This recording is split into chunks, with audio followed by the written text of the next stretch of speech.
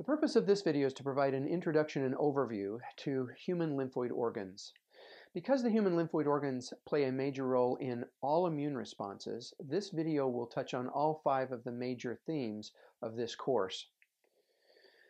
At the end of this presentation, you should be able to describe the major lymphoid organs that play a role in the production and development of immune cells, describe the general role of each lymphoid organ in the immune system and the immune response, and describe the major constituents of lymph and how lymph circulates in the body. So, the human lymphoid organs can be grouped in 2 major groups. The primary lymphoid organs, which are the sites at which all immune cells are developed. These include the bone marrow and the thymus, and the secondary lymphoid organs, which are the sites where immune cells go to complete their development, to interact with other immune cells, and to generate the adaptive immune response. These include the spleen, the lymphatic vessels, the lymph nodes, the tonsils and adenoids, and the mucosa-associated lymphoid tissue. Now, it's worth beginning with a brief review of hematopoiesis. Remember that hematopoiesis begins from a common progenitor stem cell, a hematopoietic stem cell, and that these cells develop into 2 major lineages in the bone marrow. One is the lymphoid lineage, which includes the B cells, the T cells, and the NK cells.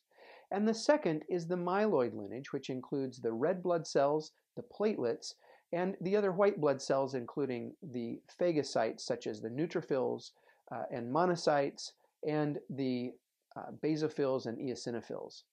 Now, the bone marrow is the primary site of hematopoiesis and lymphopoiesis in adults. Hematopoietic stem cells in the bone marrow generate and replenish all types of blood cells, and maturation of all of the myeloid and lymphoid lineage cells begins in the bone marrow and then continues in other lymphoid organs. The bone marrow is within the center of many of the bones in our body. It's shown here in this picture. And as you can see, it has a structure almost like a sponge. And in this case, this picture designates the red marrow and the yellow marrow. The red marrow is the site of the most active generation of blood cells. The yellow marrow is marrow that has become infiltrated with fat. In infants and small children, all of the marrow is red marrow. And as we age, the marrow becomes more and more infiltrated with fat and becomes yellow marrow. Now, the second primary lymphoid organ is the thymus, which is located behind the sternum and superior to the heart. It is the primary site of T-cell maturation. I think of it as sort of the T-cell university or T-cell college. It's where T-cells go to be educated. And the thymus plays a major role in preventing autoimmunity because it's in the thymus where the initial events of immune tolerance begin to be initiated. The thymus is most active in young children where the organ is quite large, but over time as we age, the thymus becomes increasingly infiltrated by fat and begins to atrophy and is less active in older age. Those are the primary lymphoid organs. Now let's move on to the secondary lymphoid organs. To do that, let's begin by reviewing what lymph is. Lymph is composed of 3 major constituents. The interstitial fluid, which is the fluid that leaves the vascular space and bathes the tissues. It has a makeup much like plasma, although it is somewhat less concentrated in protein than plasma is. Lymph also contains white blood cells that leave the vascular space and circulate through the tissues, and it includes chyle, which is made up of chylomicrons, which are lipoprotein complexes that are absorbed into the lymph from digested foods in the gut. Now on the right, you see that the lymph has a very milky appearance because of the white blood cells and the chyle that is present in the lymph. This is lymph that has been drawn from the thoracic duct of a patient. Now, one of the prominent secondary lymphoid organs is the spleen. The spleen is located below the diaphragm and under the ribs on the left-hand side of the body. The spleen is the primary site where B cells complete maturation after they leave the bone marrow. And the spleen consists of red pulp and white pulp. The red pulp serves as a sort of filtration unit to clear the blood of damaged cells such as erythrocytes, bacteria, etc. And this is very important as a sort of sieve or filtration unit for the immune system so that it can capture these pathogens. There is also white pulp in the spleen, which are the sites where all of the lymphoid cells reside and interact in the spleen.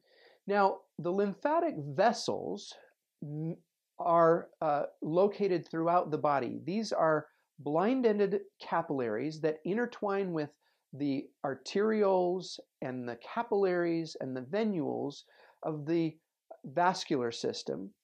These blind-ended lymphatic capillaries are in the tissues, and they serve to suck up or slurp up the interstitial fluid that is out bathing the tissues.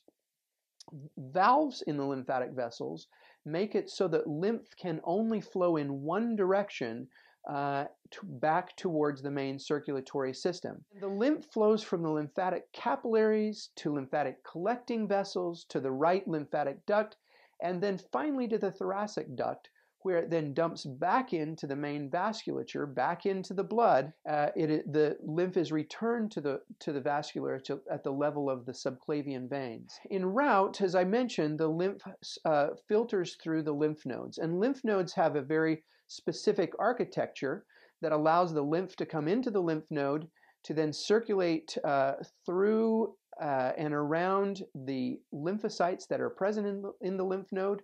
The lymphocytes are aggregated together in what are called lymphoid follicles that have a B cell zone, which is shown here by item number 3 in the picture at the bottom, and a T cell zone, which is shown by item number 4.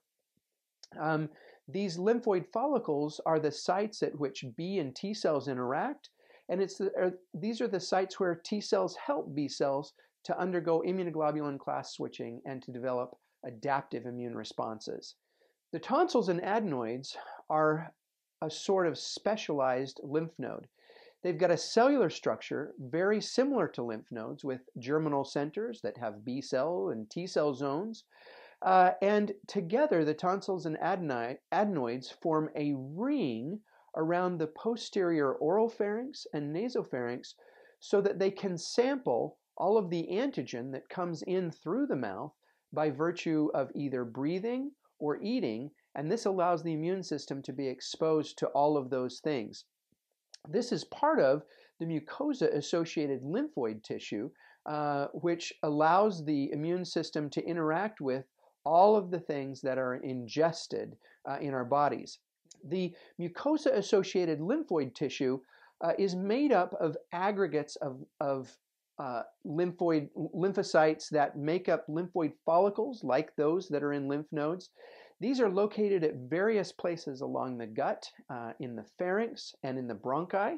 And these, again, allow the immune cells to have access to any antigens that we may breathe in or antigens that we may consume. And it provides immune defenses at sites of recurrent exposure to pathogens and foreign proteins, such as food, bacteria, and bacterial products. Okay, the key takeaway points from this video are: number 1, that the lymphoid organs form a network of sites where immune cells can be generated and begin to develop. These are the primary lymphoid organs, including the bone marrow and the thymus.